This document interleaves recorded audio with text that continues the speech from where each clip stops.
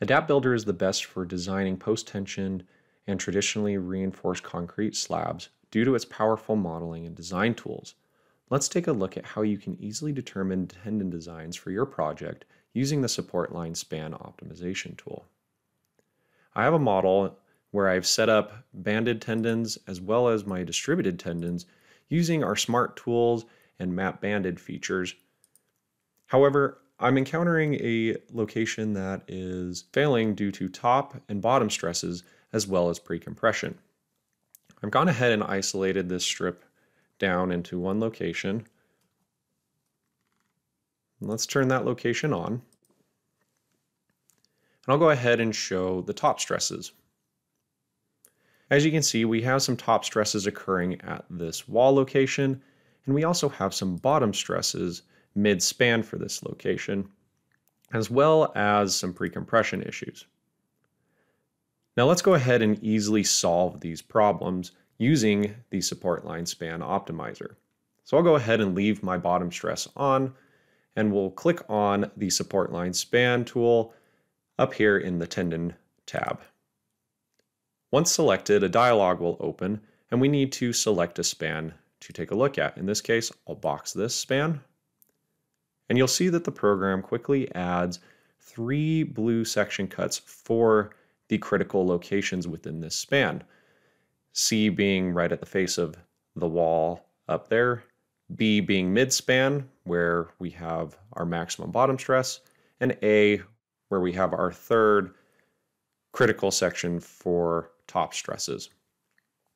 In the dialog, we can see where we currently stand as far as top, bottom, pre-compression, and load balancing. The program has also provided an estimated number of tendon changes in order to satisfy our top stresses, pre-compression, and dead load balancing. The red line shows where we currently are at, and the green dashed line is where we would occur roughly with the proposed tendon changes.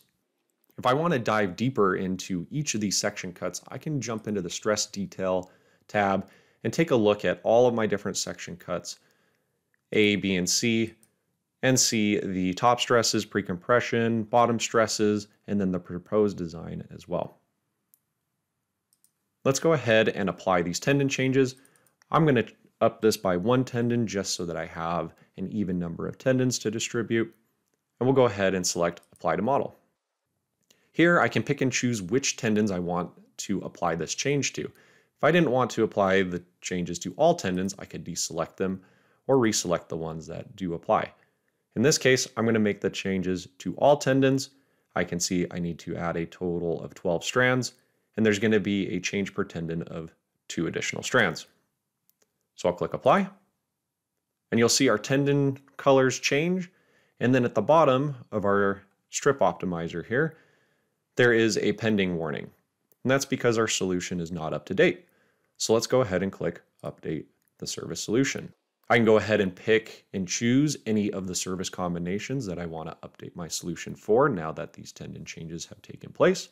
I'll go ahead and include all, click OK, and the program will start going through the analysis and design for the updated tendon changes that have occurred. Once the design is complete, we can go ahead and click OK. Our strip optimizer is up to date for stresses, pre-compression, and load balancing. I'll go ahead and close this. Everything says OK here. And you can see in our results viewer for our model now, our top stresses are being satisfied, our bottom stresses, as well as our pre-compression. The support line span optimizer is an essential tool to quickly determine efficient post-tension slab designs. For more information on tendon modeling and design tools, please visit our website, risa.com.